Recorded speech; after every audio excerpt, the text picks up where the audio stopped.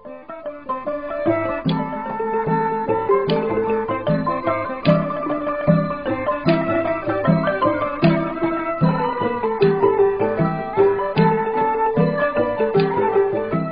បន្តទៅនេះសូមស្វាគមន៍រាល់ការតាមដានស្ដាប់របស់វិទ្យុខ្មែរប៉ុស្តិ៍ KPR ដែលផ្សាយចេញពីទីក្រុង Long Beach រដ្ឋ California សហរដ្ឋអាមេរិក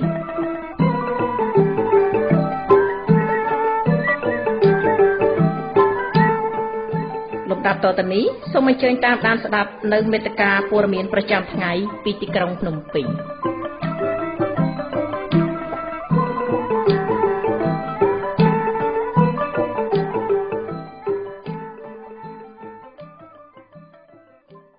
ពីរាជធានីភ្នំពេញនៃប្រទេសកម្ពុជានាងខ្ញុំហេងស្រីនិចរួមជាមួយសហការីសូមគោរពនិងជម្រាបសួរលោកស្រីអ្នកនាងកញ្ញាដែលកំពុងតាមដានស្ដាប់ការផ្សាយរបស់វិទ្យុខ្មែរប៉ុស្តិ៍ទាំងក្នុងនិងក្រៅប្រទេសជាទីមេត្រីនាងខ្ញុំសូមជូននៅកម្មវិធីផ្សាយសម្រាប់ថ្ងៃច័ន្ទ14កើតខែភទ្របទឆ្នាំរកានបស័កពុទ្ធសករាជ2561ត្រូវនៅថ្ងៃទី4ខែកញ្ញាគ្រិស្តសករាជ2017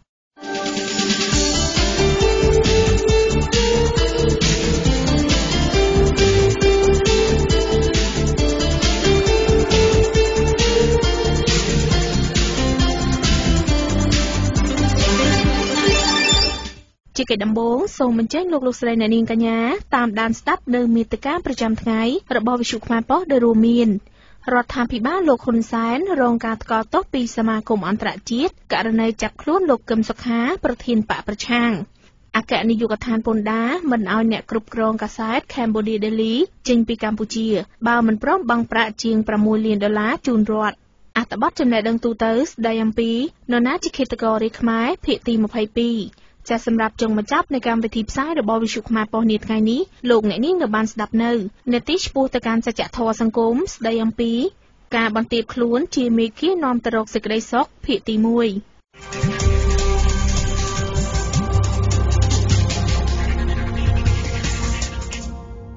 ចាអស់លោកអ្នកនាងជាទីមេត្រីលំដាប់តទៅនេះនាងខ្ញុំសូមជូននៅព័ត៌មានរដ្ឋាភិបាលលោកហ៊ុនសែនរងការថ្កោលទោសពីសហគមន៍អន្តរជាតិករណីចាប់ខ្លួនលោកកឹមសុខាប្រធានបកប្រឆាំង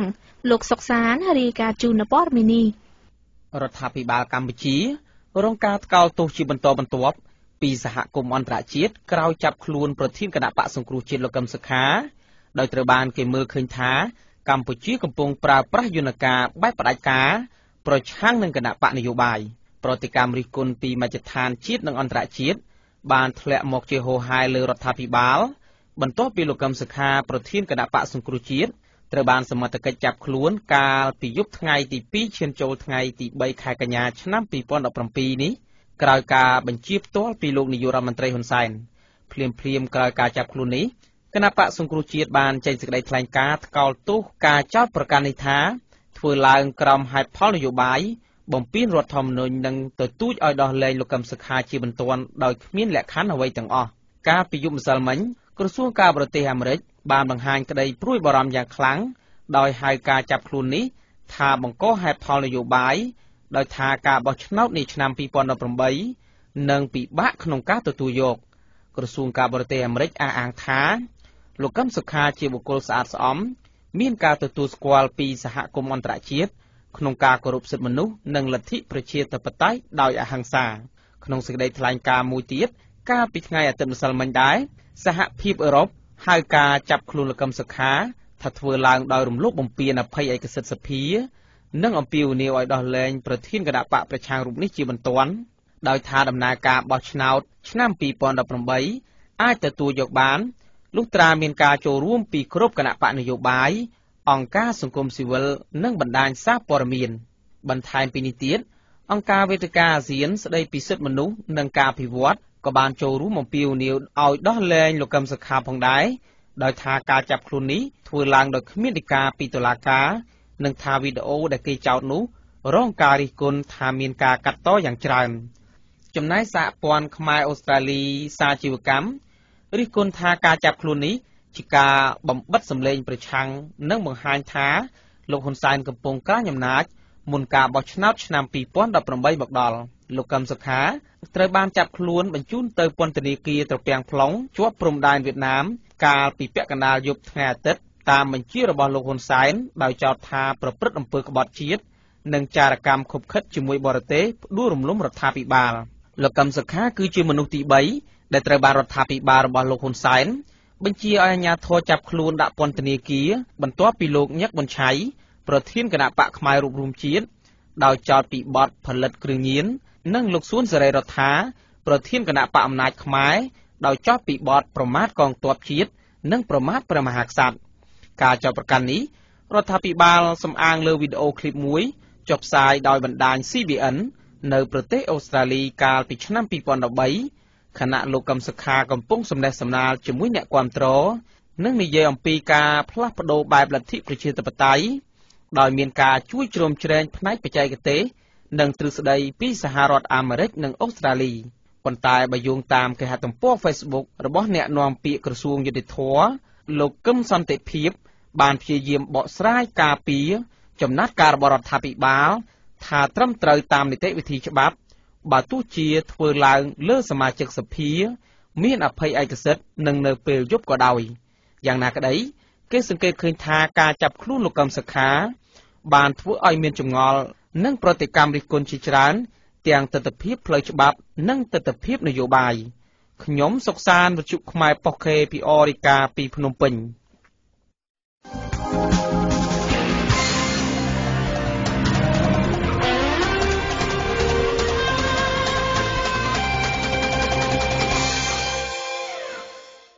អគ្គនាយកដ្ឋានពន្ធដារមិនអោយអ្នកគ្រប់គ្រងកាសែត Cambodia Daily ចេញពីកម្ពុជាបើមិនព្រមបង់ប្រាក់ជាង$6 លានជូនរដ្ឋលោកឈឹមគឹមទ្រីជំរាបជូននៅព័ត៌មាននេះដោយសារតែមិនទាន់បង់ពន្ធជូនរដ្ឋអ្នកគ្រប់គ្រងពីរូបរបស់កាសែត Cambodia Daily ត្រូវបានរារាំងមិនអោយចាក់ចេញពីកម្ពុជាឡើយអគ្គនាយកដ្ឋានពន្ធដារនៃក្រសួងសេដ្ឋកិច្ចសូមឲ្យអគ្គនាយកដ្ឋានអន្តរប្រវេសន៍នៃក្រសួងមហាផ្ទៃ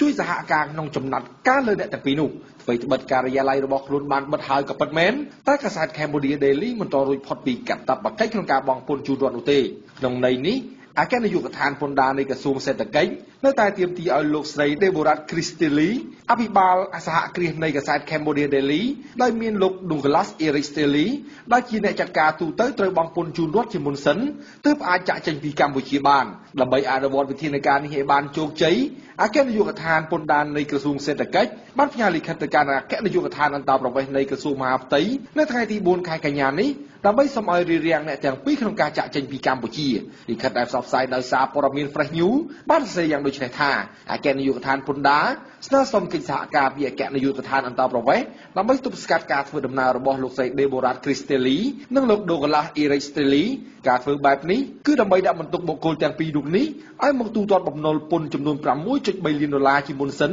ជៀសវាងហានិភ័យនៃការបាត់បង់ពន្ធជូនរដ្ឋនៅក្នុងវេទិកាជាតិស្តីពីការការពារនិងអភិរក្សធនធានធម្មជាតិកាលពីថ្ងៃទី22ខែសីហានៅវិមានសន្តិភាពលោកហ៊ុនសែនបានហៅកាសែត Cambodia Daily ថាជាមេចោរដោយរូបលោកអះអាងថាកាសែតនេះមិនបានបង់ពន្ធជូនរដ្ឋជាង10ឆ្នាំមកហើយប្រមុខរដ្ឋាភិបាលព្រមានខ្លាំងៗយ៉ាងដូចនេះថាបើមិនបង់ពន្ធជូនរដ្ឋនោះទេវិច្ចបង្វិចចាក់ចេញពីកម្ពុជាទៅឲ្យឆ្ងាយគូបញ្ជាក់ផងដែរថាកាសែត Cambodia Daily ដែលមានវត្តមាននៅកម្ពុជាតាំងពីឆ្នាំ1993មកបានប្រកាសបិទការិយាល័យរបស់ខ្លួននៅព្រឹកថ្ងៃទី4ខែកញ្ញាឆ្នាំ2017នេះហើយថ្ងៃទី4ខែកញ្ញាឆ្នាំ2017នេះគឺជាថ្ងៃចុងក្រោយដែលអគ្គនាយកដ្ឋានពន្ធដារកំណត់ឲ្យកាសែត Cambodia Daily ត្រូវបង់ពន្ធជាង$6 លានជូនរដ្ឋខ្ញុំឈឹមគឹមទ្រីវិទ្យុខ្មែរប៉ុស្តិ៍ KPR រាយការណ៍ពីរាជធានីភ្នំពេញ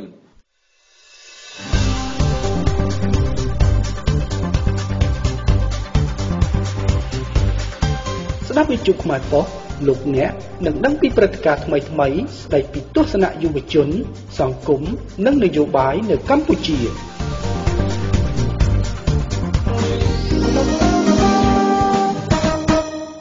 ចាស់ព័ត៌មានដែលរៀបរៀងដោយនាងខ្ញុំនាពេលនេះសូមចាប់តែត្រឹមប៉ុណ្ណេះ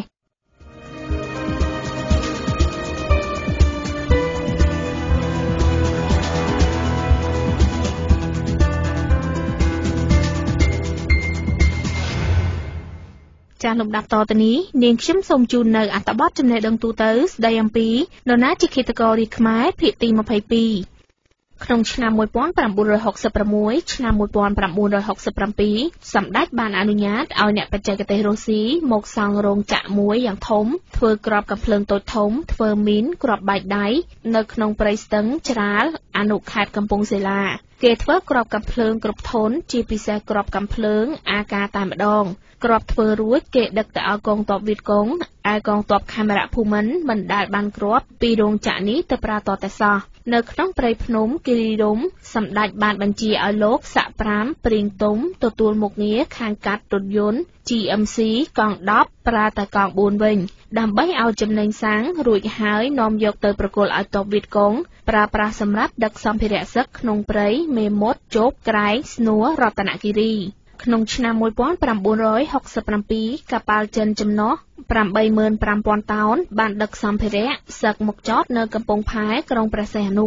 សម្ដេចបានបញ្ជាឲ្យសាក់ប្រាំគៀតម៉ាន់ត្រួតមើលការខុសត្រូវក្នុងការជញ្ជូនសម្ភារៈសឹកចេញពីកប៉ាល់នោះមានកាំភ្លើងនិងគ្រាប់គ្រប់ធនតាំងពីអាការកាណុងមិនធាក់ថយធ្វើនៅស្រុកចិនសម្ដេចបញ្ជាឲ្យដកទាហានក្នុងមួយថ្ងៃចំនួន100នាក់ពីកងវីរៈសេនាតូចនានាតាំងពីខេត្តកំពង់ស្ពឺកំពតកំពង់ស្លោមឲ្យទៅជញ្ជូនគ្រឿងសម្ភារៈសឹកអស់ទាំងនោះចេញពីកប៉ាល់ការជញ្ជូនចេញក្នុងមួយអាទិត្យបានធ្វើឲ្យកប៉ាល់នោះងើបឡើងបានមួយហាត់ប៉ុណ្ណោះការជញ្ជូនបានប្រព្រឹត្តទៅជាង3ខែទើបយកឡាំងសម្ភារៈសឹកទាំងនោះអស់សម្ដេចបានចាត់ឲ្យលោកសាក់ប្រាំសឿនជោប្អូនលោកសឿនសានទទួលខុសត្រូវខាងក្បួនរថយន្តដឹកសម្ភារៈចម្បាំងទាំងនោះឪពុកមាខ្ញុំលមុតសំអនអតីតសាក់ប្រាំនៅកោះកញ្ជរក៏ជាប់កំណែនការពារក្បួនដឹកនាំអាវុធដែរក្បួនដឹកចេញដំណើរតែវេលាយប់នៅពេលមកដល់អង្គស្នួររថយន្តទំនើបត្រូវបត់ចូលតាមផ្លូវលំចាក់គ្រោះ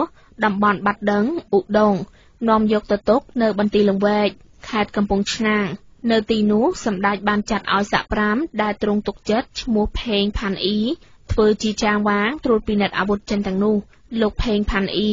ដោយមានអ្នកបច្ចេកទេសចិនចំនួន10នាក់ម្នាក់ជាសាក់ប្រាំចិនផងបានដំឡើងកាំភ្លើងធំទាំងអស់នោះលុះដំឡើងរួចអស់សពគ្រប់ហើយសម្ដេចចាត់ឲ្យវីរៈសេនាឯកប៉ោថនជាអ្នកទទួលខុសត្រូវក្នុងការដឹកអាវុធទាំងនោះទៅប្រគល់ឲ្យទ័ពវៀតកុងនៅជប់មេមត់ខេត្តកំពង់ចាមក្នុងខែមិនិនាឆ្នាំ1968សម្ដេចទ្រង់យាងទៅជួបមេវៀតកុងងៀងវ៉ានផាត់នៅខេត្តកំពង់ចាមរួចហើយសម្ដេចទ្រង់យាងទៅប្រារព្ធពិធីច្រត់ព្រះនង្គ័លនៅទីរួមខេត្តស្វាយរៀងនៅទីនោះទ្រង់បានវាយខ្សែលួសមកអគ្គសេនាធិការដ្ឋានកងទ័ពខេមរភូមិន្ទឲ្យរកឡានកាត់ចំនួន150គ្រឿងឲ្យបានក្នុងមួយថ្ងៃ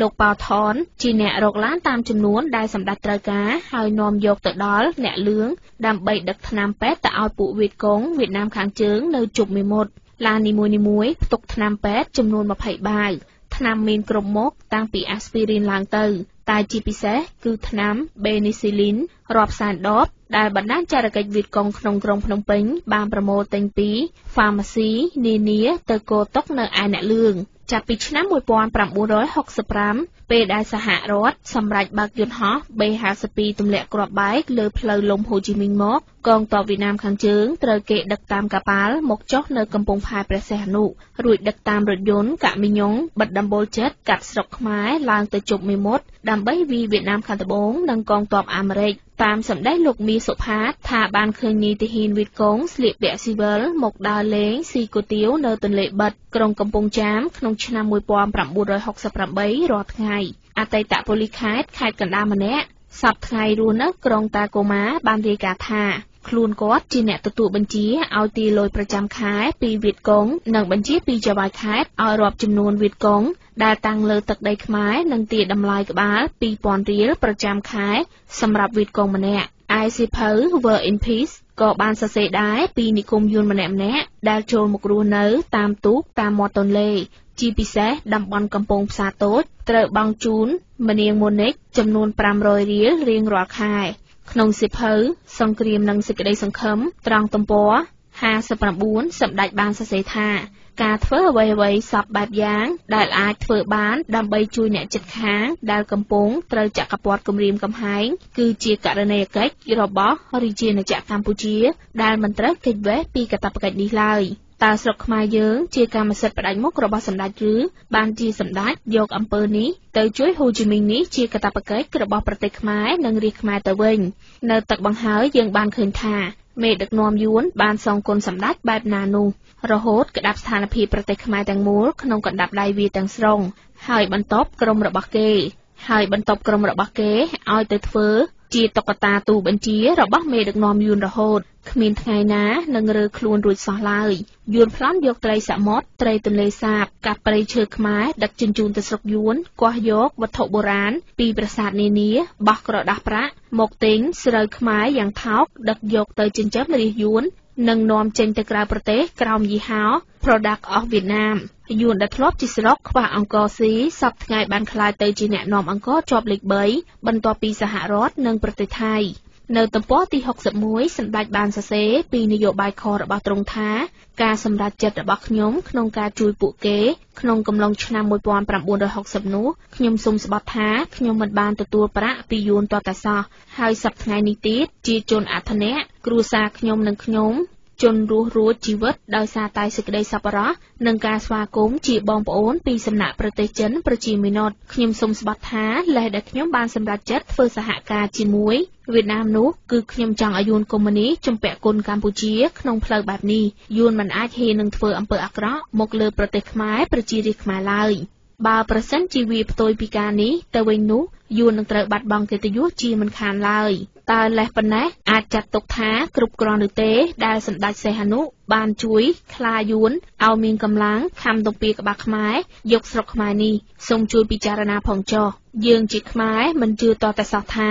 សម្ដេចមិនបានដឹងមិនបានឮចូលហ៊ុនក្នុងរឿងនេះតើកាលយួនយកដីកម្ពុជាក្រោមនោះយួនមានខូចបាត់បង់កិត្តិយសឬទេតើសម្ដេចមានវិប្បដិសារីឬទេដែលមិនបានធ្វើការតវ៉ាអ្វីសោះការសភាបារាំងសម្រេចប្រគល់ដីកម្ពុជាក្រោមក្នុងយប់ថ្ងៃទី21ខែឧសភាឆ្នាំ1949និងការដែលទ្រង់បានរារាំងឃាត់មិនឲ្យលោកទ្រឿងកាងធ្វើការទាមទារកម្ពុជាក្រោមទៅតុលាការអន្តរជាតិឬមួយកាលនោះសម្ដេចជឿជាក់ថាយួននឹងទុកឲ្យទ្រង់សោយសុខលើកម្ពុជាមួយជីវិតនៅវគ្គមុនសម្ដេចបានសរសេរថាលោកលន់ណុលជានាយករដ្ឋមន្ត្រីរបស់រដ្ឋាភិបាលឆ្នាំ1969រហូតដល់ថ្ងៃប្រឆាំងធ្វើរដ្ឋប្រហារសម្ដេចថ្ងៃទី18ខែមិនិនាឆ្នាំ1970បានចាត់និងចែងនៅសាស្ត្រាវុធគ្រប់ធនគ្រាប់កាំភ្លើងសម្ភារៈសឹកចិនរុស្ស៊ីនិងប្រទេសសង្គមនិយមដទៃទៀតដែលបញ្ជូនទៅឲ្យកងទ័ពវៀតណាមខាងជើងវាយកងតាមកំពង់ផែក្រុងសីហនុលោកលន់ណុលធ្វើតាមតែបញ្ជាសីហនុក្នុងការដឹកអាវុធទាំងអស់នោះប៉ុណ្ណោះក្រោយពេលសម្ដេចឲ្យទាហានលួងទៅវាយស្ថានទូតអាមេរិកក្នុងឆ្នាំ1963ចិនប្រជាមានិតបានឲ្យឡានកាមីយ៉ុងចំនួន60គ្រឿងទុកនៅចំការមនសម្រាប់ដឹកសម្ភារៈសឹកផ្ដាល់ឲ្យទ័ពយួនរថយន្តទាំងនោះសរសេរថាកងយុទ្ធពលខេមរៈភូមិន្ទក្នុងឆ្នាំ1965តាមការបញ្ជាក់របស់អ្នកបរយន្តដែលមិនចង់បញ្ចេញឈ្មោះសប្តាហ៍ថ្ងៃរស់នៅអូរេហ្គនថាការដឹកសាស្ត្រាវុធបានប្រព្រឹត្តយ៉ាងខ្លាំងក្លាណាស់ក្នុងឆ្នាំនោះឡានដែលគាត់បើកនិងឡានដទៃទៀតបានបិទស្លាកធំៗថារ៉ូវូឬរថយន្តរាជវាំងហើយដើម្បីកុំឲ្យយន្តហោះអាមេរិកមើលពីលើមកឃើញឡានដាក់ផ្លាករ៉ូវូនីមួយៗគេតចង្គៀងលយទៅមុខក្បាលឡានឲ្យចាំងចុះដីវិញជៀសវាងកុំឲ្យពន្លឺសាចជះទៅលើឡើយក្នុងឆ្នាំ1969សម្ដេចសីហនុបានធ្វើឲ្យកន្លែងស្តុកមួយដាក់គ្រាប់កាំភ្លើងនិងថ្នាំពេទ្យនៅតាមដងស្ទឹងសេសានរតនគិរីសម្រាប់ផ្ដល់កងទ័ពវៀតកុងវៀតណាមខាងជើងសម្ភារៈអស់ទាំងនោះគឺដឹកតាមយន្តហោះដឹកទៅស្តុកទុកនៅទីនោះជំនួយដែលសម្ដេចបានជួយខ្លាយួនមានច្រើនណាស់ទាំងផ្លូវអន្តរជាតិនិងសម្ភារៈសឹកនិងកងទ័ពយួនខាងជើងដឹកឆ្លងកាត់ស្រុកខ្មែរពីកំពង់ផែក្រុងព្រះសីហនុកំពង់សោមឡើងទៅគ្រប់មូលដ្ឋានទ័ពយួននៅតាមបណ្ដោយព្រំដែនខ្មែរមានតែសម្ដេចមួយអង្គគត់ដែលអាចដឹងអស់និងឆ្លើយប្រាប់យើងថាតើសម្ដេចបានជួយយួនច្រើនប៉ុណ្ណាតើសម្ដេចអ្នកមនាងមុនិចអ៊ុំម៉ាណូរីនបានទទួលលុយយួនប៉ុណ្ណាមេដឹកនាំយួនបានសន្យានឹងសម្ដេចយ៉ាងណាខ្លះបានជាមេខ្មែរនេះគ្មានការពិចារណាបន្តិចសោះចាអត្ថបទចំណេះដឹងទូទៅដែលលោកអ្នកនាងទើបតែបានស្ដាប់នាពេលនេះសូមស្លេះទៅត្រឹមនេះសិននាថ្ងៃស្អែកនាងខ្ញុំនឹងលើកយកនៅភាគបន្តមកជម្រាបជូនជាបន្តទៀតដូច្នេះសូមអស់លោកអ្នកនាងកញ្ញារងចាំស្ដាប់កុំបីខាន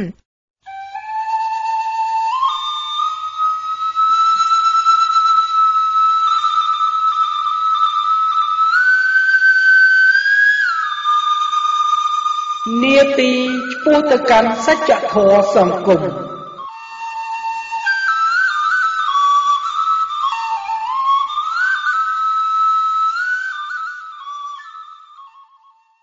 ចាសម្រាប់ជុំបញ្ចប់នៃកម្មវិធីផ្សាយរបស់វិទ្យុខ្មែរប៉ុស្តិ៍នាថ្ងៃនេះលោកអ្នកនាងនឹងបានស្ដាប់នៅនេតិឆ្ពោះទៅកាន់សច្ចធម៌សង្គមស្ដីអំពីការបន្ទាបខ្លួនជាមេគានាំទៅរកសេចក្តីសុខភាគទី1ចាសម្រាប់នេតិនេះសួរដេញដានដល់លោកសុវណ្ណទ្ធីទៅកាន់លោកភួងសារ៉ាត់ដូច្នេះសូមអស់លោកអ្នកនាងកញ្ញាតាមដានស្ដាប់ដូចតទៅបាទខ្ញុំបាទសុវណ្ណទ្ធីសូមជម្រាបសួរប្រិយមិត្តអ្នកស្ដាប់វិទ្យុខ្មែរប៉ុស្តិ៍ទាំងក្នុងនិងក្រៅប្រទេសទាំងអស់ជាទីមេត្រីបាទសម្រាប់នេតិឆ្ពោះទៅកាន់សច្ចធម៌សង្គមរបស់វិទ្យុខ្មែរប៉ុស្តិ៍នៅថ្ងៃនេះបាទយើងខ្ញុំសូមលើកយកនៅប្រធានបទ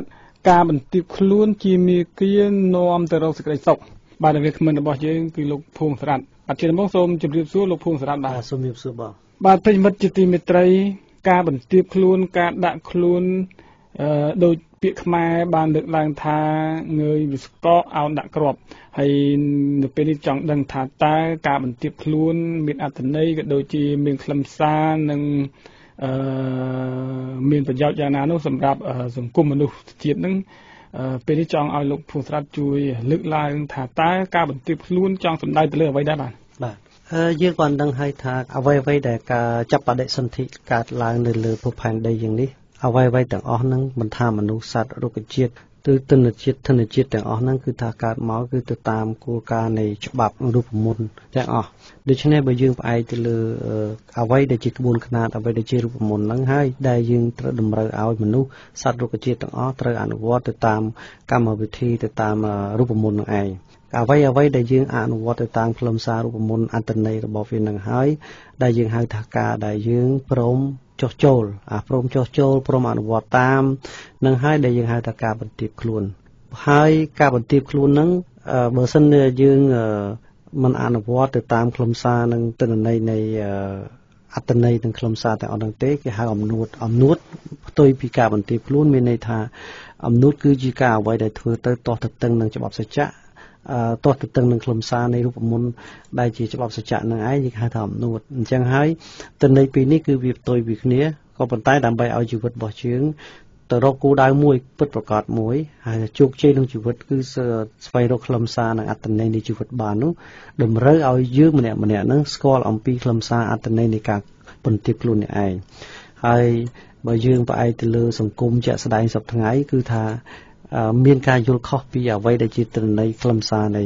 នៃសច្ចៈនឹងឯងដែលផ្ដើមចេញពីមនុស្សអត់បានស្វែងយល់អំពីអ្វីដែលជាគោលដៅអ្វីដែលជាសច្ចៈនឹងដែលបានតាក់តែងជីវិតយើងម្នាក់ៗឲ្យកើតឡើងនៅភពផែនដីហ្នឹងចឹងហើយបានជាការរស់នៅរបស់យើងតែងតែជួបប្រទះតែងតែមានបញ្ហាទំនាស់ទាស់ទែងប្រកាន់ខឹងចំណែនសំអប់ប្តឹងផ្ដាល់បែងចែកបាក់ពួកនឹងការគេហៅថាការប្រមាថជន់ឈ្លីគ្នាការកាត់ទោសគ្នាទៅតាមអ្វីដែល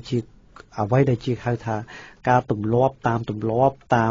ការយល់ឃើញរបស់យើងម្នាក់ៗអញ្ចឹងហើយបញ្ហាទំនាស់នៅក្នុងសង្គមតែងតែកើតមានតែងតែកើនឡើងជាដរាបគ្មានថ្ងៃថមថយទេហើយទំនាស់ទាំងអស់ហ្នឹងបញ្ហាទាំងអស់ហ្នឹងវាបានបន្សល់ទុកពីចំនួនដូនតារហូតមកដល់ចំនួនយើងនឹងដល់ទៅកូនចំនួនកូនចៅរបស់យើងតទៅទៀតដូច្នេះក្នុងនាមយើងជាមនុស្សដែលរស់នៅមកនេះយើងត្រូវតែស្គាល់ឲ្យច្បាស់អំពីគេហៅថាមេគានៃជីវិតដែលនាំឲ្យយើងទៅដល់គោលដៅមួយគឺសេចក្តីសុខបើសិនជាយើងម្នាក់ៗមិននាំគ្នាស្វែងរកមិននាំគ្នាពិចារណាមិននាំគ្នាដើម្បីចំណាយពេលដើម្បីស្វែងយល់ការទាំងអស់ហ្នឹងទេដូច្នេះខ្ញុំគិតថាការរស់នៅរបស់យើងគេរាប់ថាអត់ប្រយោជន៍អត់ខ្លឹមសារអត់ន័យពីព្រោះជីវិតយើងកើតមកនាំស្ពាយឬក៏រែកពុនបន្ទុកឬក៏គេហៅថាបាបកម្មហ្នឹងសេចក្តីទុក្ខវេទនាទាំងអស់ដូចខ្ញុំរៀបរាប់ខាងលើអំបាលមកហ្នឹងពីមួយចំនួនទៅមួយចំនួនគឺយើងតែងតែផ្ទេរអម្រែកនេះទៅកាន់គ្នាជាដរាបហើយរហូតដល់ពេលខ្លះមានទ្រឹស្ដីចែងថាមានរូបមានទុក្ខកើតមកជាសេចក្តីទុក្ខកើតមកជាបាបកម្មទៅទៀតណោះរហូតដល់យើងនាំគ្នាលេងគេហៅថាលេងរកដំណោះស្រាយដំណោះស្រាយសម្រាប់រឿងទាំងអស់ហ្នឹងបែរជាយើងនាំគ្នាចែងទ្រឹស្ដីបន្ថែមទៀតដើម្បីកប់ឲ្យកាន់តែជ្រៅទៅប្រយោជន៍ដើម្បីឲ្យមនុស្សជំនាន់ក្រោយនឹងគឺថាកាន់តែវង្វេងទៅហើយអាការវង្វេងនឹងហើយដែលនាំឲ្យសង្គមរបស់យើងបានលទ្ធផលដូចបច្ចុប្បន្ននឹងឯងបាទ ចុះអ្វីដែលត្រូវវិញយ៉ាងម៉េចដែរលោកសរ៉ាន់អានឹងឲ្យដូចយើងបានបញ្ជាក់ថាការបន្ទាបខ្លួនគឺមានន័យថាការដែលយើងស្វែងរកស្គាល់អំពីច្បាប់សម្រាប់ជីវិតរបស់យើងច្បាប់សម្រាប់ការរស់នៅច្បាប់សម្រាប់ដែលយើងគេហៅថាបំពេញពន្ធកិច្ចចំពោះគ្នាទៅវិញទៅមករស់ក្នុងជីវិតលើភពផែនដីហ្នឹងអ្វីដែលជាគោលការណ៍ច្បាប់ដែលកំណត់ឡើងតាមរយៈច្បាប់សច្ចធម៌ហ្នឹងពេលដែលយើងស្វែងរកឃើញហើយយើងនាំអ្នកអនុវត្តទៅតាមច្បាប់នីមួយៗដែលបានកំណត់ឡើងហ្នឹងហើយគេហៅការបន្ទាបខ្លួនបាទដោយសារតែសកម្មភាពសង្គមហ្នឹងគេអត់បានកំណត់អត់បានស្គាល់ខ្លឹមសារនឹងហើយបានជាមនុស្សបែរជាយកទស្សនៈខ្លួនទៅកំណត់នៃការបន្ទាបខ្លួនវិញហើយប្រាក់ចាក់ពីខ្លឹមសារដើមហ្នឹងហើយដែលនាំមកជួបមនុស្សមានទុកសពថ្ងៃហ្នឹងបាទចុះឧទាហរណ៍ដូចជាការបន្ទាបខ្លួនឃើញមនុស្សចាស់យើងជម្រាបសួរឬក៏ដោះមួកចូលវត្តយើងមិនពាក់មួកអីចឹងហើយចុះហ្នឹងមិនហៅថាការបន្ទាបខ្លួនសកម្មភាពខាងក្រៅហ្នឹងគឺជាទូទៅសង្គមគេតែងតែទទួលស្គាល់ហើយគេទទួលយកទៀតថែមទាំងគេកំពុងតែបង្ហាត់បង្ហាញកូនរបស់ពួកគេក៏ដូចជាកូនសិស្សទាំងអស់ហ្នឹងគ្រូក៏មានការបង្ហាត់បង្រៀនណែនាំសិស្សទៅកាន់សិស្សដទៃទៀតឲ្យយល់អំពីរបៀបនៃការធ្វើតាមទម្លាប់ដូចបងសវណ្ណធីសួរមកអញ្ចឹងលើកមកអញ្ចឹងថាការដែលដោះមួកសម្រាប់ការជួបជាមួយនឹងមនុស្សចាស់គឺត្រូវតែដោះមួកក្នុងការនិយាយសន្ទនាជាមួយគ្នាបើឃើញជាប្រសង់យើងត្រូវដោះស្បែកជើងឬក៏យើងថ្វាយបង្គំអានឹងបើឃើញគ្រូយើងត្រូវដើរឲ្យនំតូនចាស់ទុំអ្វីដែរគឺថាសកម្មភាពបែបហ្នឹងក្នុងសង្គមខ្ញុំឃើញថាមានតែអនុវត្តច្រើនហើយសង្គមបានយល់ទទួលស្គាល់ថាការហ្នឹងគឺជាការបន្ទាបខ្លួនប៉ុន្តែការយល់បែបហ្នឹងបើសិនជាបើយើងយកសកម្មភាពខាងក្រៅធ្វើជាការគោរពធ្វើជាការបន្ទាបខ្លួនខ្ញុំសួរថាចុះបើសិនជាមានមនុស្សខូចនៅក្នុង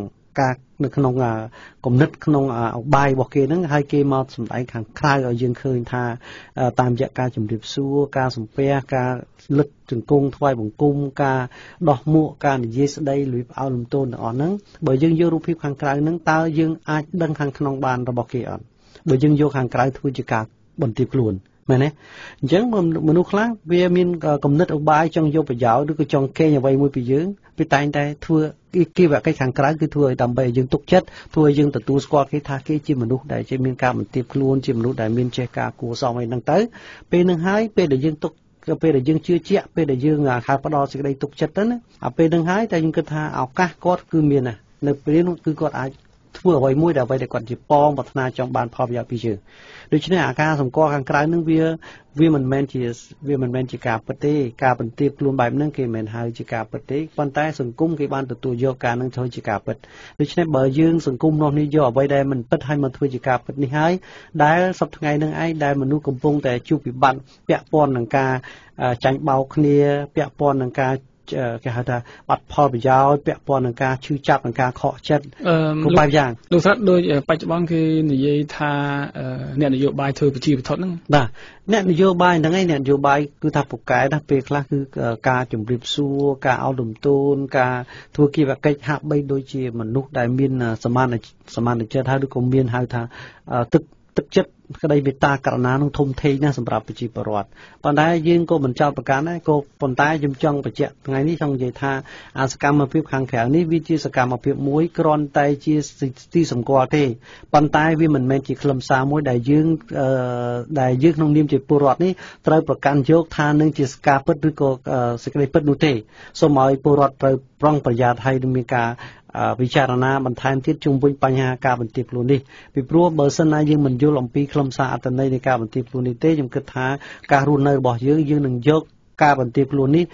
មនុស្សខូចគេនឹងយកអារូបភាពនៃការបន្ទាបខ្លួននេះយកទៅកេងប្រយោជន៍ពីអ្នកដែលមនុស្សដែលមិនដឹងអញ្ចឹងវាជារឿងដែលសង្គមមួយទាំងមូលដែលយើងកើតមកជាមនុស្សហើយយើងបានចំណាយពេលវេលាថវិកាកម្លាំង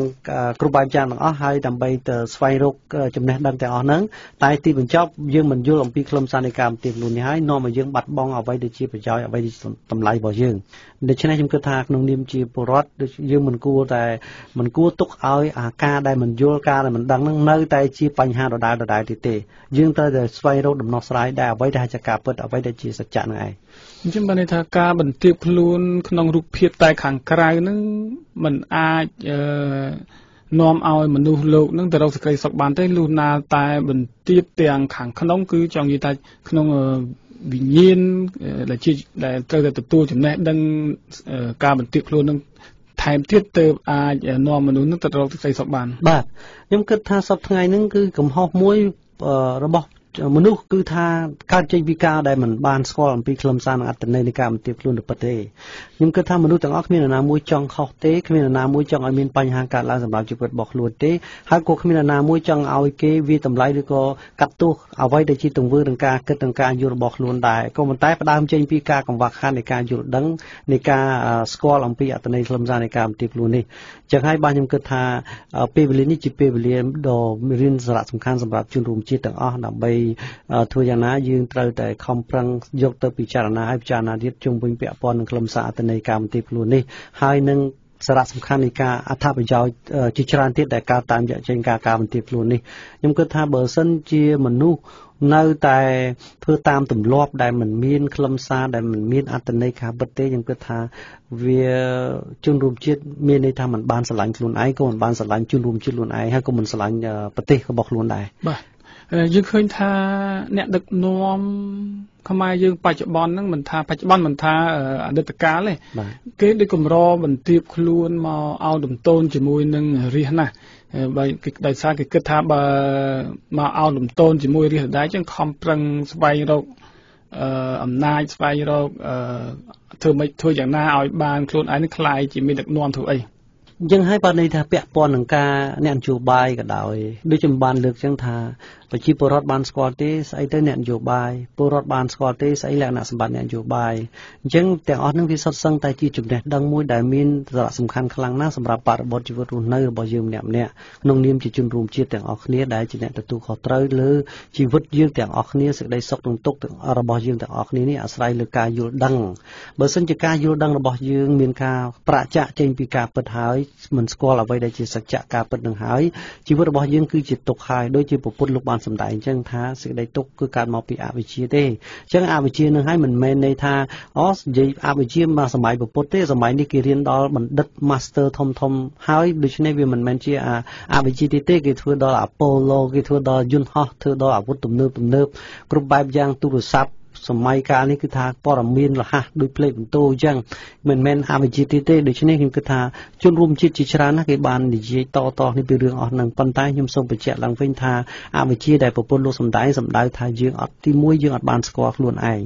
អត់ស្គាល់ខ្លួនឯងហ្នឹងហៅអវិជ្ជាពីព្រោះខ្ញុំយល់ថាចំណេះជំនាញខាងក្រៅវាជាការពិតហើយពីព្រោះអានេះវាសុទ្ធសឹងតែជាបច្ចេកទេសដែលបំពេញតម្រូវការឲ្យយើងរស់នៅដើម្បីគ្រប់គ្រងការរស់នៅរបស់យើងអានេះវាជាការទំនើបវាជាការប្រពៃហើយដែលយើងបានស្រាវជ្រាវរកឃើញរូបមន្តទាំងអស់ហ្នឹងដើម្បីផលិតសម្ភារៈដើម្បីបម្រើឲ្យសេចក្តីត្រូវការក៏ប៉ុន្តែជុំវិញនឹងការបម្រើគ្នាទៅវិញទៅមកនេះជាពិសេសគឺតាមរយៈការផ្ទេរនៅចំណេះដឹងពាក់ព័ន្ធនឹងខ្លឹមសារតម្លៃនៃជីវិតរស់នៅខ្ញុំគិតថាហ្នឹងដែលប្រពន្ធលោកសម្ដែងថាពេលណាដែលយើងមិនស្គាល់អំពីខ្លឹមសារនៃជីវិតមិនស្គាល់ពីតម្លៃខ្លួនឯងមិនស្គាល់ពីតម្លៃអ្នកដទៃមិនស្គាល់ពីតម្លៃចំពោះធម្មជាតិរុក្ខជាតិសត្វទឹកដីព្រៃព្រឹក្សាទាំងអស់ហ្នឹងគេហៅថាអវិជ្ជាពីព្រោះមនុស្សកើតមករស់ដោយសារទាំងធម្មជាតិទាំងអស់ហ្នឹង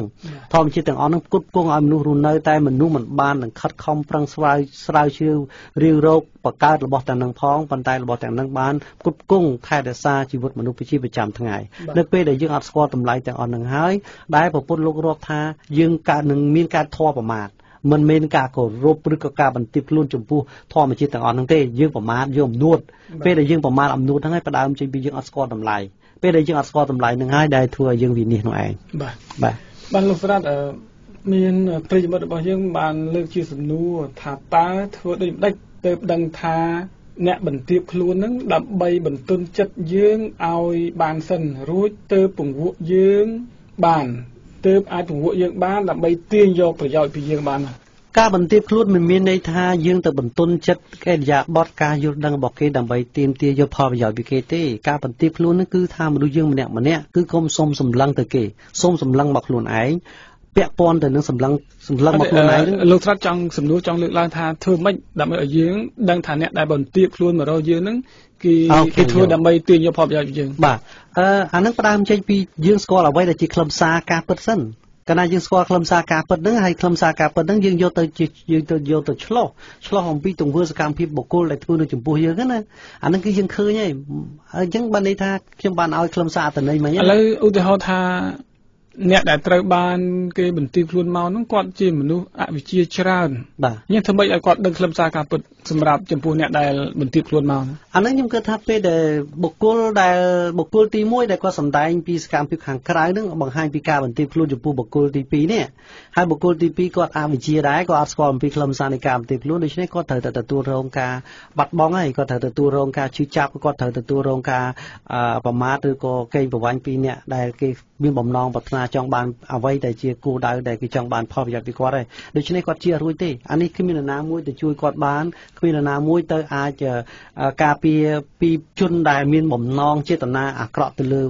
ចំពោះគ្នាទៅវិញមកយើងមិនអាចបានទេដូច្នេះហើយបានជានៅក្នុងសប្តាហ៍ថ្ងៃនេះខ្ញុំគិតថាសេចក្តីទុក្ខនិងបញ្ហាទាំងជាច្រើនដែលកើតឡើងតាមរយៈរូបភាពដោយបងសវណ្ណធីសួរមិញហ្នឹងគឺថាច្រើនណាស់ក្នុងសង្គមកម្ពុជារបស់យើងអញ្ចឹងដើម្បីឲ្យសង្គមកម្ពុជាយើងអាចលៀងបញ្ហាអាក្រក់នេះបានលុះត្រាតែជួបរួមជាតិរបស់យើងនាំគ្នាស្វែងយល់រកខ្លឹមសារអត្ថន័យនៃបញ្ញត្តិនីមួយៗដែលយើងប្រើសប្តាហ៍ថ្ងៃនេះណាពាក់ព័ន្ធនឹងការគោរពមានន័យយ៉ាងម៉េចពាក់ព័ន្ធនឹងការបន្ទាបខ្លួនមានន័យថាម៉េចពាក់ព័ន្ធនឹងការល្អមានន័យថាម៉េចពាក់ព័ន្ធនឹងការអាក្រក់មានន័យថាម៉េចដូច្នេះបញ្ញត្តិមួយហ្នឹងត្រូវយើងស្វែងយល់អំពីខ្លឹមសារអត្ថន័យវាជាមុនសិនដើម្បីយើងយកអត្ថន័យខ្លឹមសារទៅឆ្លោះទៅលើសកម្មភាពបុគ្គលដែលនៅជុំវិញយើងហ្នឹងដើម្បីយើងឃើញថាតើសកម្មភាពណាមួយជាសកម្មភាពពិតសកម្មភាពណាមួយជាសកម្មភាពคล้ายអាហ្នឹងគឺជាបញ្ញាហ្នឹងសេចក្តីខ្លឹមសារពិតហ្នឹងវាជាបញ្ញាហើយបញ្ញាវាជាពន្លឺឆ្លុះបញ្ចាំងទៅបុគ្គលទាំងអស់ហ្នឹងដើម្បីយើងដឹងថាបុគ្គលណាមួយមានថាគោលបំណងល្អចំពោះគ្នាទៅវិញមកបុគ្គលណាមួយដែលមិនមានគោលបំណងល្អចំពោះយើងដូច្នេះយើងអាចដឹងឃើញទេ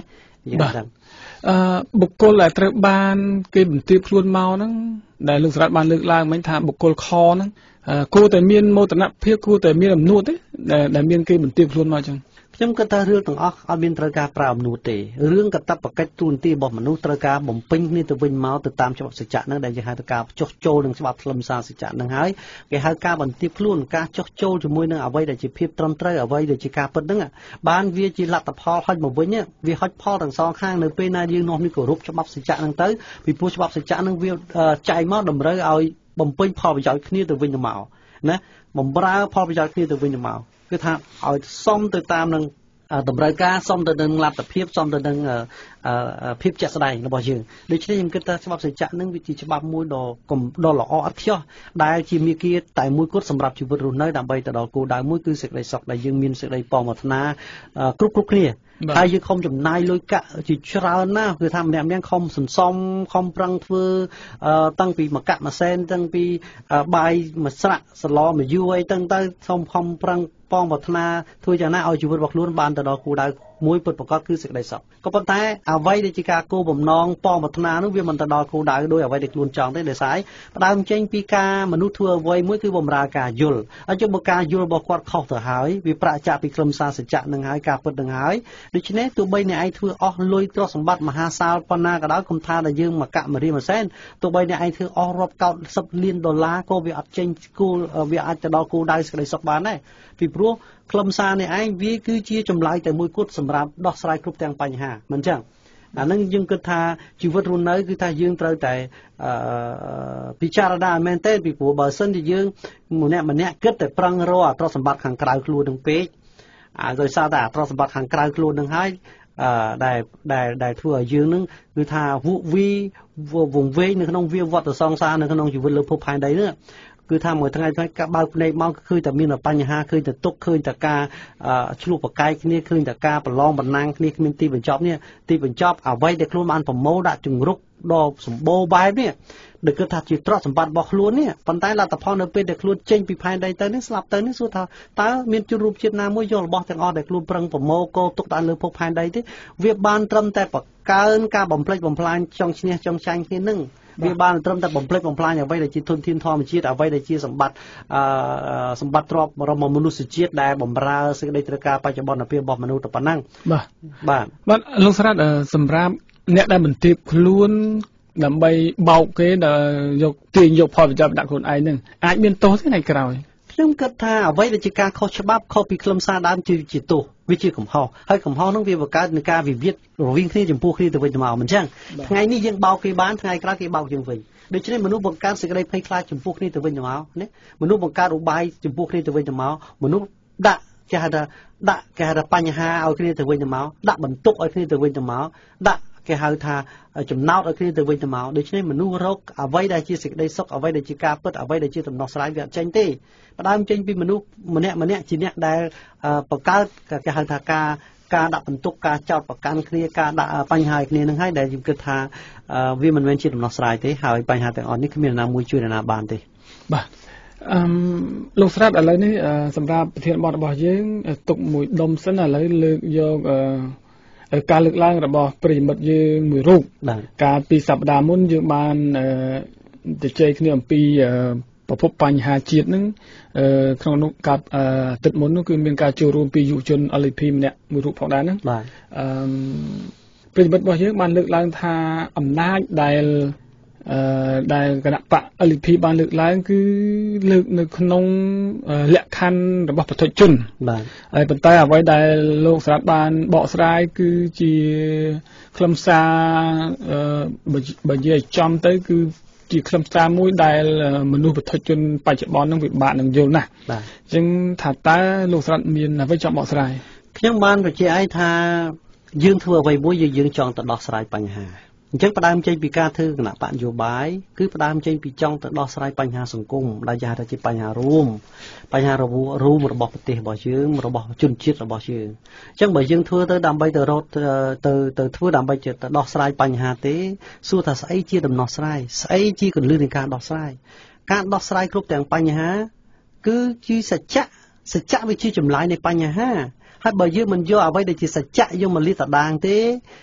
តើយើងយកស្អីមកដោះបើយើងរស់នៅក្នុងប្រតិជនហើយយើងយកគំនិតទស្សនៈបុគ្គលនៅក្នុងប្រតិជនយកមកដោះស្រាយបញ្ហាវាដោះអត់ចេញទេព្រោះខ្ញុំថាគំនិតនៅក្នុងប្រតិជនគំនិតនៅក្នុងអវិជ្ជានឹងវាបង្កើតតែបញ្ហាទេបញ្ហាមួយដោះមិនចេញវាទៅបង្កើតបញ្ហាមួយទៀតបញ្ហាមួយដោះមិនចេញបង្កើតបញ្ហាទៀតរហូតដល់ហៅថាបញ្ហាវាចិត្តតែកើនឡើងហ្នឹងអញ្ចឹងបានខ្ញុំបញ្ជាក់ឲ្យថាផ្ដើមចេញពីអ្វីដែលមិនមែនជាសច្ចៈទេមិនមែនតែដោះស្រាយបញ្ហាគឺទៅបង្កើតបញ្ហាដូច្នេះដូចក្នុងប្អូនយុវជន LDP កាលពីសប្តាហ៍មុននោះបានគាត់និយាយថាអ្វីដែលខ្លឹមសារដែល LDP បានកំណត់នោះអំណាចគឺអ្វីដែលអាចលទ្ធភាពដែលអាចចាត់ចែងបានគាត់បកស្រាយអញ្ចឹង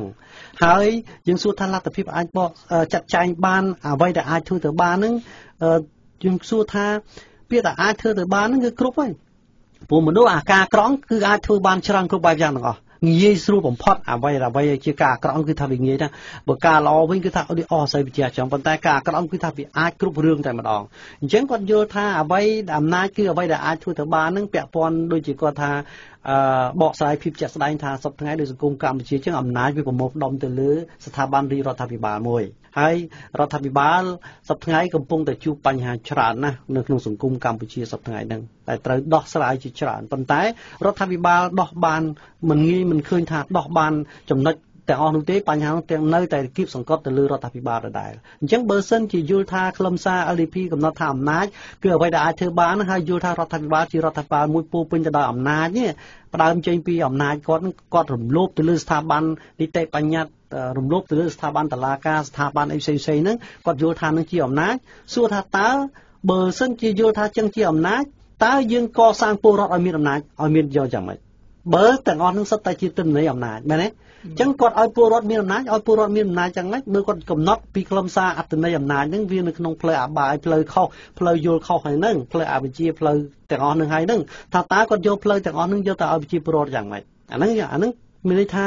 ចឹងហើយបានខ្ញុំគិតថាការកំណត់ឡើងរបស់ LDP នេះគឺមានបញ្ហាមិនទាន់យល់អំពីខ្លឹមសារអំណាចហើយបើយើងមិនទាន់យល់ពីខ្លឹមសារអំណាចផងតើយើងទៅដោះបញ្ហាសង្គមឲ្យប្រជាពលរដ្ឋមានអំណាចបែបយ៉ាងម៉េចបើប្រជាពលរដ្ឋនឹងក៏គេ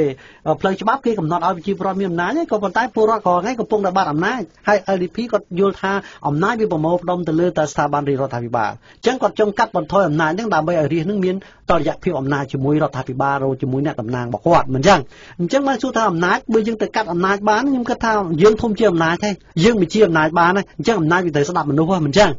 អញ្ចឹងពីព្រោះខ្ញុំគិតថាកន្លែងហ្នឹងគឺមានន័យថាការកំណត់បែបហ្នឹងហើយធ្វើឲ្យយើងបែកបិណ្ឌជាបែកបាតហើយយើងយកទៅខ្លឹមសារណាមួយទៅអនុវត្តក្នុងសង្គមវាអត់ចេញជាលទ្ធផលអីទេប៉ុន្តែទស្សនៈខាងលោកខឹមស្នាថាការកាត់គឺយកតឡាការយកទៅកាត់តឡាការនឹងយកស្អីទៅកាត់ទៀតឥឡូវខ្ញុំសួរតឡាការយកស្អីទៅកាត់យើងមានស្ថាប័នតឡាការមួយប៉ុន្តែតឡាការយកអីទៅកាត់អានឹងរឿងវាបញ្ហាអញ្ចឹងទៀតអញ្ចឹងហើយបានខ្ញុំយល់ថាតើអំណាចនឹងវាស្ថិតនៅក្នុងកណ្ដាប់ដៃមនុស្សឬមនុស្សគឺជាឧបករណ៍បម្រើឲ្យអំណាចបើតាមផ្អែកទៅលើសច្ចធម៌អំណាចគឺជាសច្ចការពិតហើយសច្ចការពិតនឹងអត់មែនអំណាចនៅលើបុគ្គលទេមិនមែនអំណាចនៅលើមនុស្សទេមនុស្សគឺជាគ្រាន់តែជាឧបករណ៍ជាភាជៈមួយដែលបម្រើឲ្យខ្លឹមសារអត្តន័យនៃខ្លឹមសារបញ្ញត្តិទេហើយខ្លឹមសារបញ្ញត្តិនឹងឯងជាទិសអំណាចនៅពេលណាអ្នកឯងយល់ខុសធ្វើខុសវាចេញជាទោសជាទុកដូចជាសម្គាល់ថាមនុស្សអាក្រក់គឺសម្គាល់ថាម៉េចគេសម្គាល់មនុស្សអាក្រក់គឺសម្គាល់ពីមនុស្សដែលយល់ខុសហើយយកអត្តន័យខុសយកទៅធ្វើហ្នឹងហើយវាគឺជាកំហុសកំហុសហៅមនុស្សអាក្រក់មែនទេអ្នកខ្លះថាគេខ្ជិលរស់ស៊ីអញខ្ជិលរស់ស៊ីមិនសមមកកាក់មករៀនមួយសែនហត់លំបានអញទៅចាំតែទិញកាភ្លើងមួយទៅប្លន់គេតែហ្មងបានមូលហ្មងឈើតែមានហ្មងឃើញអញ្ចឹងមនុស្សមុនឲ្យវាទៅប្លន់ហ្នឹងវាគិតហើយស្រេចហើយវាគិតអាការយល់ខុសបែបហ្នឹងអាការយល់ខុសបែបហ្នឹងឯងដែលខ្ញុំគិតថាពេលដែលគាត់យកអត្តន័យខុសទៅអនុវត្តឃើញទេបានផលវិញមកយ៉ាងម៉េចដែរវាជាបន្ទុកវាជាបញ្ហាអញ្ចឹងហើយបានន័យថាគេសម្គាល់ថាអាទុកបញ្ហាហ្នឹងគឺសំដៅពីមនុស្សអាក្រក់អញ្ចឹងមនុស្សអាក្រក់គឺសំដៅពីការយល់ខុសហើយមនុស្សត្រូវគឺសម្គាល់ថាអ្នកដែលយល់មនុស្សល្អគឺសម្គាល់ថាអ្នកដែលយល់ត្រូវកណ្ដាលយល់ត្រូវយកអនុវត្តត្រូវហើយមនុស្សល្អឯងអញ្ចឹងល្អអាក្រក់គឺសំដៅទៅខ្លឹមសារអត្តន័យនេះទេដែលយើងនៅកំណត់មុនទៅពេលយើងយកទៅធ្វើយកទៅអនុវត្តក្នុងសង្គមយើងផ្ដើមចេញពីស្វែងរកអំពីខ្លឹមសារអត្តន័យជាមុនសិនដូចជាថ្ងៃមុនដូចជា LDP នឹងបានបងរដ្ឋាភិបាលបានសួរខ្ញុំអំពីថាលោកវិស្នាហ្នឹងគាត់បានស្រឡាញ់ប្រជាជនគាត់បានធ្វើបម្រើប្រជាពលរដ្ឋបានបម្រើប្រទេសជាតិមិនសួរបម្រើយ៉ាងម៉េចបើខ្លឹមសារអត្តន័យរបស់គាត់កំណត់ខុសទៅហើយនេះបើកំណត់ខុសហើយវាស្មើនឹងការអាក្រក់ហើយបើសិនតែការអាក្រក់តើយើងអាចទៅស្រឡាញ់ប្រជាពលរដ្ឋបានទេតើយើងអាចទៅស្រឡាញ់ជនរួមជាតិបានទេតើយើងអាចស្រឡាញ់ប្រទេសយើងបានទេមែនទេដូច្នេះខ្ញុំគិតថាទាំងអស់នឹងហើយដែលខ្ញុំចង់វែងញាក់ឲ្យឃើញថាតើអ្វីជាតួអង្គនៃសេចក្តីស្រឡាញ់អ្វីដែលជាតួអង្គល្អអ្វីដែលជាតួអង្គការពិតអញ្ចឹងហើយបានន័យថាជនរួមជាតិត្រូវតែផ្ដើមចេញពីចំណុចទាំងអស់នឹងយើងផ្ដើមទាំងអស់គ្នាដើម្បីចូលរួមពិចារណាស្វែងយល់អំពីខ្លឹមសារនីមួយៗដើម្បីយកអត្តន័យខ្លឹមសារដែលជាតួអង្គការពិតដែលជាតួអង្គបញ្ញានឹងឆ្លោះបញ្ចាំងអ្នកនយោបាយទាំងអស់ឆ្លោះបញ្ចាំងជនរួមជាតិឆ្លោះបញ្ចាំងខ្លួនឯងដើម្បីឲ្យដឹងថាខ្លួនឯងកំពុងធ្វើអ្វីខុសឬត្រូវហើយជនរួមជាតិកំពុងធ្វើអ្វីខុសឬត្រូវតើអ្នកនយោបាយកំពុងធ្វើអ្វីខុសឬត្រូវដើម្បីយើងផ្ទៀងផ្ទាត់ទាំងអស់គ្នារកអ្វីដែលជាការត្រឹមត្រូវនេះអ្វីដែលជាការពិតនេះដើម្បីអនុវត្តនៅក្នុងជីវិតយើងគ្រប់គ្នាទៅឲ្យវាចេញជាលទ្ធផលដែលថាការរួបរวมសន្តិភាពការរីកចម្រើននោះដែលយើងចង់បានទាំងអស់គ្នានោះមិនមែនយើងទៅប្រកាន់បុគ្គលស្អប់បុគ្គលនឹងវាមានខ្លឹមសារអីវាមានប្រយោជន៍អីដើម្បីឲ្យយើងគិតពីរឿងបុគ្គលហ្នឹងយើងគិតពីសំខាន់គឺទិន្នន័យខ្លឹមសារនៃការយល់ទេចឹងហើយបានជាខ្ញុំតែងតែនិយាយឲ្យនិយាយទៀតបញ្ជាក់ទៀតមិនមែនខ្ញុំទៅចង់បន្ទុចផ្អាកគណៈបកសម្ព័ន្ធដើម្បីប្រជាធិបតេយ្យបានប្រយោជន៍អីសម្រាប់ខ្ញុំមិនមែនគិតអញ្ចឹងទេប៉ុន្តែយើងគិតថាអាការយល់ត្រូវនេះវាជាមាគ៌ាដ៏ពិតអាការដែលយើងយល់ត្រឹមត្រូវនឹងហើយដែលវាអាចជួយចម្លងយើងទាំងអស់គ្នាឲ្យទៅដល់គោលដៅមួយដែលជា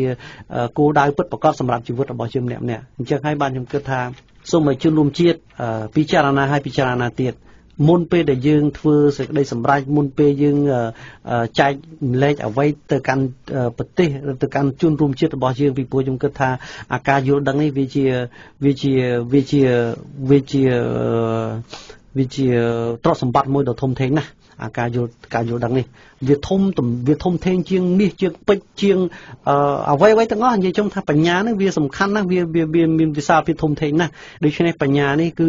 ដើរតួនាទីសំខាន់នៅក្នុងបរិបទជីវិតរបស់យើងអញ្ចឹងហើយបានតែតម្រូវឲ្យជនរួមជាតិទាំងអស់ត្រូវតែយកទុកទៅដាក់ហើយត្រូវតែស្វែងរកអ្វីដែលជាតួអង្គបញ្ញានឹងឯងបាទអញ្ចឹងអ្វីដែលលោកសារ៉ាត់បានលើកឡើងដំណោះស្រាយជាចម្បងរបស់ជាតិកម្ពុជាយើងគឺស្ថិតនៅលើប្រជាពលរដ្ឋមិនមែនស្ថិតនៅលើទៅបំបែកអំណាចប្រមូលផ្ដុំនោះទេបាទពីព្រោះខ្ញុំយល់ថាប្រជាពលរដ្ឋបើផ្អែកលើច្បាប់យើងឃើញថាប្រជាពលរដ្ឋគេបានផ្ទេរសិទ្ធិឲ្យប្រជាពលរដ្ឋជាអ្នកទទួលខុសត្រូវលើជោគវាសនាប្រទេសជាតិបើតើយើងបងប្អូនជនរួមជាតិគិតយ៉ាងម៉េចអំពីអ្នកទទួលខុសត្រូវលើជោគវាសនាពាក្យថាទទួលខុសត្រូវលើជោគវាសនាប្រទេសជាតិមានន័យថាប្រជាពលរដ្ឋជាអ្នកសម្រេចប្រជាពលរដ្ឋជាអ្នកដឹកនាំ តាមពិតអ្នកដឹកនាំពិតប្រកបអ្នកដែលគេហៅថាអ្នកដែលកំណត់ជោគវាសនាប្រទេសជាតិពិតប្រកបគឺការយល់ដឹងរបស់ប្រជាពលរដ្ឋទេពីព្រោះគេឲ្យប្រជាពលរដ្ឋនឹងគឺថាទូទាំងប្រទេសគឺ10ជាង15លានអ្នកនឹងជាអ្នកធ្វើសេចក្តីសម្រេចអីគឺសម្រេចទៅជ្រើសរើសអ្នកតំណាងរបស់ខ្លួនដើម្បីមកធ្វើរៀបចំចាត់ចែងទ្រព្យសម្បត្តិឬក៏កិច្ចការផ្សេងៗតំណាក់តំណងការទូតឬក៏ការគ្រប់គ្រងបែងចែកភោគផលនៅក្នុងប្រទេសហ្នឹងទៅកាន់ជនរួមជាតិទាំងអស់ហ្នឹងឲ្យវាមានគេថាភាពត្រឹមត្រូវភាពល្អដើម្បីបង្កើននៅគេហៅថាជាភិតរៈជាគ្រួសារតែមួយនោះអញ្ចឹងហើយបានន័យថាផ្ដើមចេញពីចំណុចហ្នឹងតើប្រជាពលរដ្ឋត្រូវផ្ទេរសិទ្ធិបែបណាតើប្រជាពលរដ្ឋត្រូវមានលក្ខណៈសម្បត្តិបែបណាដើម្បីការផ្ទេរសិទ្ធិរបស់ប្រជាពលរដ្ឋហ្នឹងទៅកាន់អ្នកតំណាងឲ្យបានត្រឹមត្រូវចឹងវាពាក់ព័ន្ធនឹងការយល់ដឹងរបស់ប្រជាពលរដ្ឋវាមិនមែនពាក់ព័ន្ធទៅការកាត់បន្ថយអំណាចស្ថាប័នរដ្ឋាភិបាលមិនពីព្រោះកាលណាយើងធ្វើអីមួយទាំងរដ្ឋាភិបាលទាំងស្ថាប័នបញ្ញត្តិនីតិបញ្ញត្តិស្ថាប័ននីតិប្រតិបត្តិស្ថាប័នតុលាការនិងប្រជាពលរដ្ឋត្រូវការអំណាចទាំងអស់ពីព្រោះមនុស្សវាត្រូវការអំណាចគឺប្រពន្ធលោកសំដែងជាងលោកទៅរកបារមីខំប្រឹងសមាធិដើម្បីទៅរកបារមីប្រាប់មកថាអំណាចជាតួអង្គអំណាចគឺឈ្នះការអាក្រក់ឈ្នះបញ្ហាឈ្នះការប្រកាន់ឈ្នះការចំណែនដូច្នេះសង្គមមួយតែឈ្នះការចំណែនឈ្នះប្រកាន់ឈ្នះសេចក្តីលោភព្រោះសង្គមនឹងវាមានការរួបរวมហើយវាមានសន្តិភាពហើយវាមានការឯកភាពហើយអញ្ចឹងហើយបានយើងគិតថាអំណាចពិតប្រាកដគឺរឿងហ្នឹងធ្វើម៉េចឲ្យយើងឈ្នះសេចក្តីអំនួតធ្វើម៉េចយើងឈ្នះសេចក្តីប្រកាន់ធ្វើម៉េចយើងឈ្នះសេចក្តីបំផ្លាញមែនទេធ្វើម៉េចឲ្យយើងឈ្នះសេចក្តីស្អប់ខឹងចំណែនបាទអាហ្នឹងវាជាតួអង្គអំណាចបាទលោកស្រាត់សម្រាប់មនុស្សដែលធ្វើអំពើអាក្រក់ហ្នឹងគាត់ដឹងខ្លួនគាត់ថាគាត់កំពុងតែធ្វើទង្វើអាក្រក់ពេលខ្លះខ្ញុំគិតថាអត់ដឹងទេពីព្រោះអ្នកដែលដឹងថាខុសលុះត្រាតែមានចម្លើយមកត្រូវសិនអញ្ចឹងបានន័យថានៅក្នុងឧទាហរណ៍មនុស្សមួយធ្លាប់តែនៅក្នុងទីងឹតគាត់មិនដែលស្គាល់ទីភ្លឺទេមិនអញ្ចឹងនៅពេលដែលគាត់ដឹងថាកន្លែងនឹងងឹតលុះត្រាគាត់មកជួបកន្លែងទីភ្លឺសិនពេលគាត់ចូលកន្លែងទីភ្លឺបានគាត់ឆ្លោះទៅវិញអូកាញនៅកន្លែងមុនគឺជាកន្លែងងឹតទេប៉ុន្តែបើសិនជាគាត់ធ្លាប់តែនៅតែកន្លែងហ្នឹងគាត់មិនដែលឃើញមជ្ឈដ្ឋានផ្សេងទៀតទេគាត់មិនដឹងថាហ្នឹងងឹតទេគាត់ថានឹងភ្លឺហើយណាឬក៏ថាស្អីចឹងទៅគាត់មិនដឹងថានឹងងឹតឬភ្លឺទេប៉ុន្តែបើគាត់ធ្លាប់មកទីភ្លឺគាត់ឆ្លងទៅវិញហៅការកន្លែងដែលគាត់នៅមុនទីងឹតអញ្ចឹងមនុស្សដែលយល់ខុសយើងថាគាត់យល់ខុសនៅពេលដែលយើងយកអ្វីដែលជាសច្ចៈដោយបញ្ញាទៅឆ្លោះទេបានឃើញគាត់ឃើញខុសប៉ុន្តែបើគាត់អត់ទាន់មានបញ្ញាអត់ទាន់ស្គាល់សច្ចៈហ្នឹងទេគាត់មិនទាន់ដឹងថាគាត់ខុសទេគាត់នៅតែគិតថាអ្វីដែលគាត់ធ្វើគឺត្រូវអ្វីដែលគាត់យល់គឺត្រូវអញ្ចឹងបានន័យថានៅពេលដែលគាត់ដឹងថានោះជាទង្វើអាក្រក់គាត់នឹងឈប់ហើយតាមត្រូវពីព្រោះការអាក្រក់មិនមែនជាតម្រូវការរបស់មនុស្សទេការពិតសច្ចៈបញ្ញាទេដែលជាតម្រូវការរបស់មនុស្សអញ្ចឹងមនុស្សធ្វើអ្វីមួយចង់ទៅយកអ្វីដែលជាតម្រូវការរបស់ខ្លួនទេមិនដែលទៅយកអ្វីដែលមិនមែនជាតម្រូវការរបស់ខ្លួនទេដូច្នេះអាការយល់ខុសអាការវង្វេងអាការដែលយើងនៅភ័ន្តច្រឡំនឹងមិនមែនជាតម្រូវការរបស់មនុស្សទេមនុស្សតម្រូវការរបស់មនុស្សពិតប្រាកដគឺបញ្ញាឬក៏សច្ចៈការពិតនឹងឯងចាស់នេតិឆ្ពោះទៅកាន់សច្ចធម៌សង្គមដែលលោកអ្នកនាងទៅបានស្ដាប់នាពេលនេះសូមស្លេះទៅត្រឹមនេះសិនសូមលោកអ្នកនាងរងចាំតាមដានស្ដាប់នៅភាគទី2ដែលជាភាគបញ្ចប់នាថ្ងៃស្អែកជាបន្តទៀត